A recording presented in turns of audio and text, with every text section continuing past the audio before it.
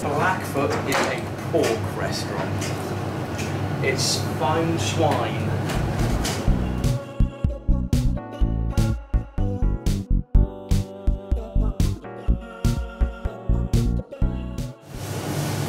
We've got a few sections. We've got a lovely grill section over there, which we get lots of wood chips and coal on. We generally go to small farmers and direct to the farms. Good breeding practices, good, good breeding practices of better pigs. Smithfield's a bit like Sainsbury's or Tesco's. It's for emergencies.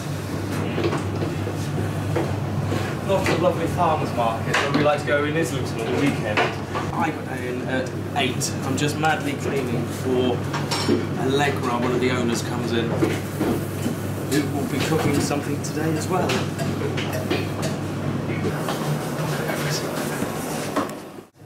What's happening? Where are we on that? Finished rillettes. I've just got to get the rillettes we bought last night under fat to leave it for a couple of days so we get that nice flavour. Have you been putting the crackling on? Yes. Nice boy. There seems to be a theory that you do that on a low temperature. Yeah. Okay. And let it get golden slowly. Okay. Porchetta's done. Ribs done. That. Chili? What's that for? Clams? So you press her out, done? Done. Well, long smoked PM, veg. Well,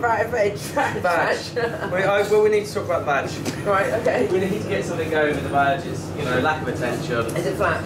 Yeah, it's just, I hadn't thought about it. Apparently we're giving on the specials, apparently we're giving too much bread. So I think if we've just got everything on plus for that, pork and clams. Okay. It's too muchy. So I'll just show you what I would do. Okay. And then after lunchy, you and me and Tom will eat one of each. Yeah. And then taste it and then come up with some wording for the menu. Yeah. Fabulous.